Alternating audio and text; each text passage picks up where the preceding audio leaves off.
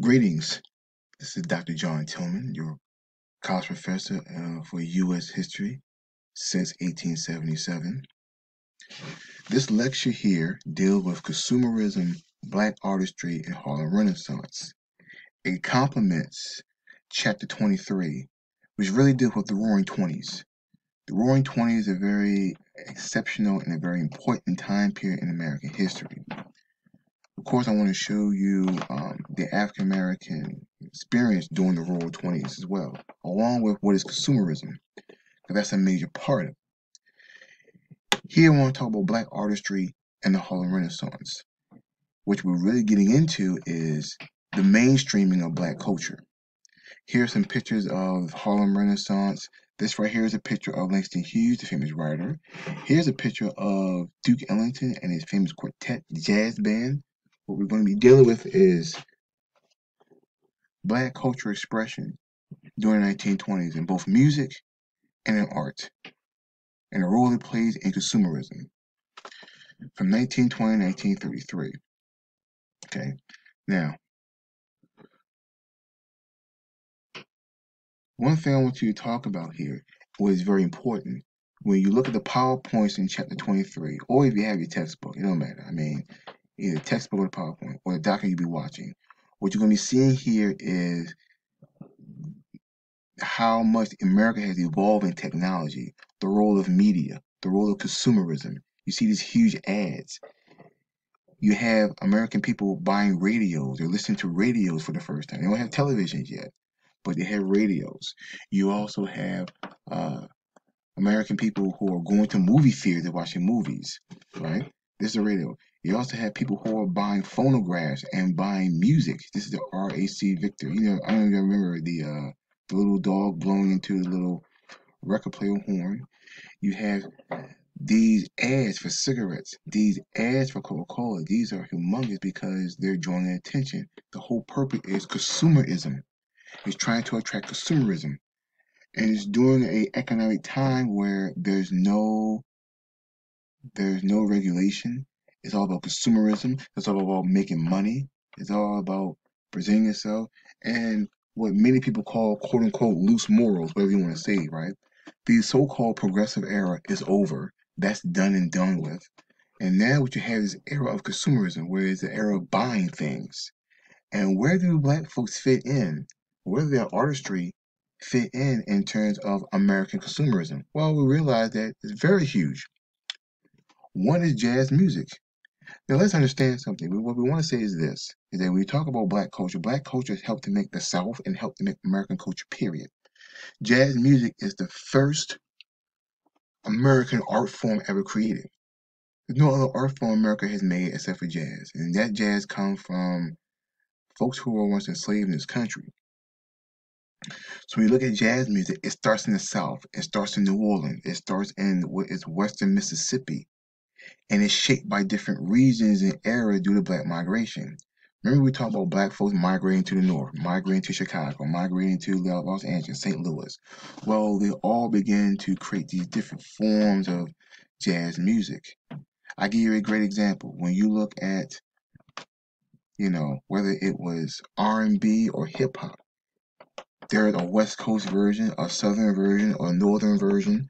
Or if you go back to the old R&B, Memphis blues, Chicago blues, Detroit blues, Philadelphia blues, like Philadelphia blues, like the OJs and everything, or Detroit blues, like the Spinners, or Stax Records in Memphis. I mean, that's what I mean by these different forms of jazz music shaping this region. Well, back here in jazz music is Dixieland, is big band, is stride, and Afro-Caribbean dance rhythms. Well, now you have people realize, hey, there's a huge commodity being made off of this. So they had to come in.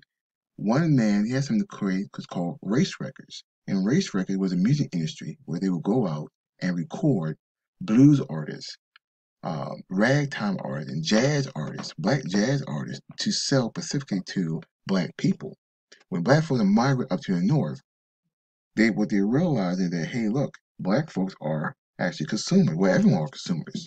To be an American means to be a consumer, right? So they had to tap into that market. One man name is Harry Pace. His person right here, white man. He created something called the Black Swan Records. It's a race record company whose audience is geared specifically for black audience. You begin to see it as well with Chase Records in Chicago and so on and so on. So when you look at jazz music, man, it's something that is how it's shaped by the Great Migration. Becomes part of the consumer culture because it's not just black folks who are buying it, but a younger generation of white Americans are also purchasing jazz music. All right, and some of the greatest jazz music, of course, is Louis Armstrong, Fletcher Henderson. Of course, these famous quartet bands that they had during the 1920s.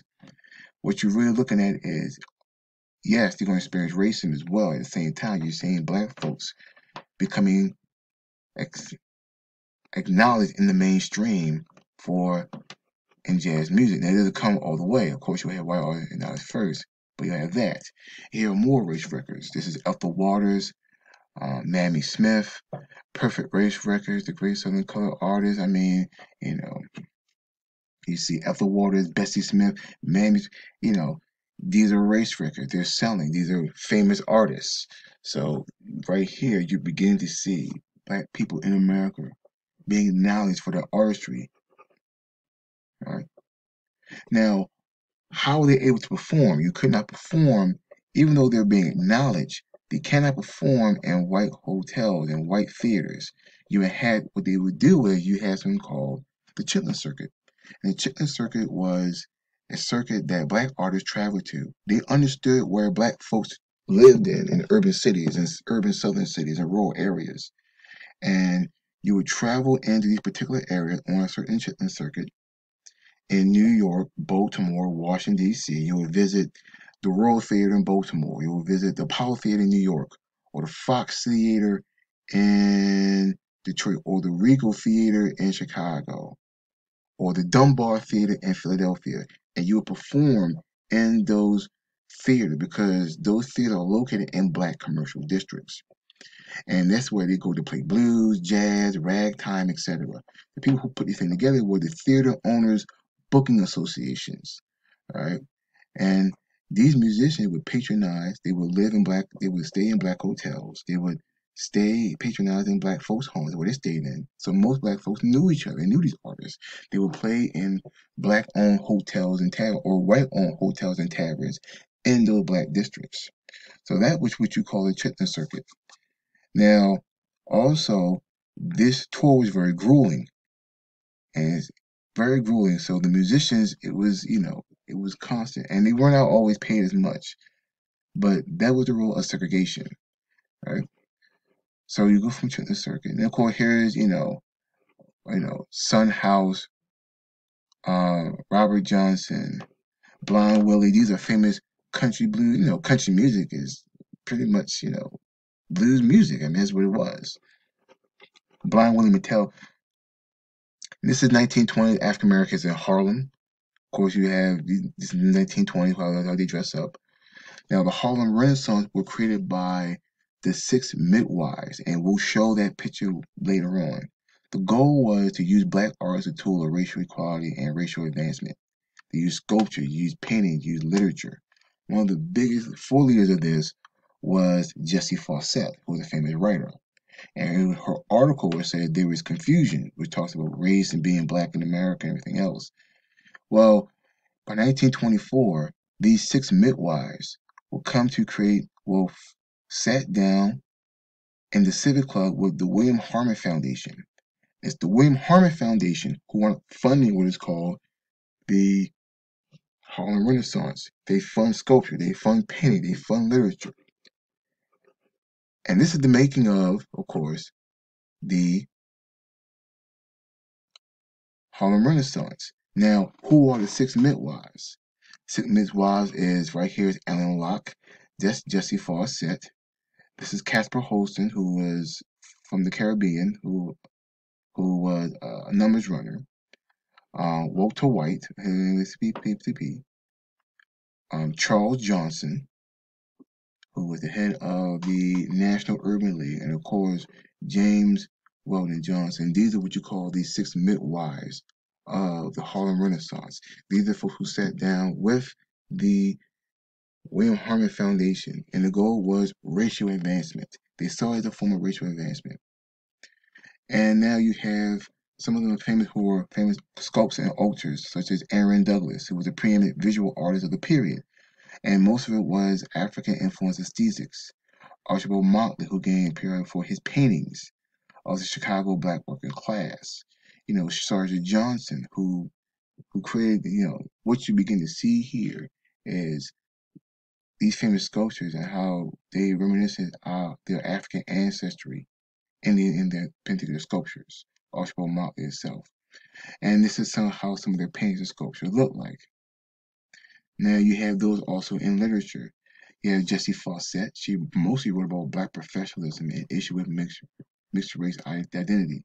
The second person that you see right here is Nella Larson. Nella Larson is very important.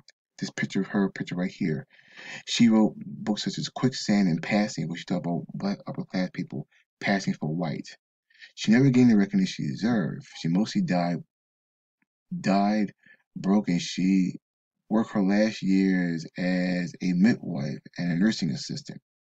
And of course, you had Langston Hughes, who was incorporating jazz and rhythm and blues, and he admired black vernacular culture. But his literature also tackled very politically charged themes, dealing with black issues of race, class, living in urban society, etc. There are many people who have come out of the Harlem Renaissance. Many of the people in the Harlem Renaissance were also influenced by black nationalists such as Marcus Garvey, etc. This is James Van Der Zee. He's a photographer. This is who he is in his later years. Of course, this is some of his famous photography during the Harlem Renaissance as well. Now, there are clashes here. There are many controversies dealing with the Harlem Renaissance.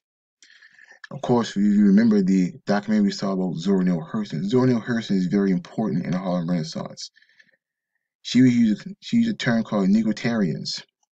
And she coined the phrase because she talked about the racial paternalism among wealthy whites. Well, what happened is that when you had the William Harmon Foundation and other white foundations who wanted to fund the Harlem Renaissance, they felt that it was imperative that they would use their money to control what type of art they can do, right?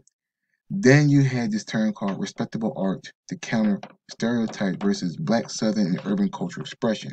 What you had here was folks like Walter White and Alan Locke, who felt that the Harlem Renaissance should be to promote a respectable view of the race to counter the racial stereotypes that they had of black people during the time period. And they felt that there needed to be things that were respectable. They looked down on black southern vernacular, black southern culture, etc. They felt that black southern culture was something of a plantation. Well, for many black southerners who were involved in the Harlem Renaissance and those who live in urban society, they want to express themselves culturally. They wanted black cultural expression the way they viewed it. Folks like Langston Hughes wanted to express a very urban cultural society, of brothers in the streets, whether they be, some of the rough sides of Harlem, the type of Harlem area that they did not want to engage, that they did not want to show. Folks like Alan Locke felt that the rough sides of Harlem, whether it's prostitution, pimpery, etc., is not a respectable view for black people. And third but not least, this picture right here is Carl Van Vecken, who wrote the book called Nigger Heaven. He's also been accused of cultural appropriation. And this has come up again among those who are engaging in the Harlem Renaissance. We had white artists who are enthusiastic about black culture, black literature, black art, and felt that they too can participate into the Harlem Renaissance. But this caused a lot of stir because they felt that, okay, his book became, first of all, they were offended by the book, the word Nigger Heaven, and also the fact that he can gain prominence in the Harlem Renaissance itself. And the final analysis, this is the final slide. I want to talk about the Roaring Twenties and the role that black people played into it, the role of consumerism, and also the mainstreaming of black culture through the Harlem Renaissance. I only have about 5 seconds left on this victim, so good day. And I'll answer more questions during the virtual classroom. Thank you.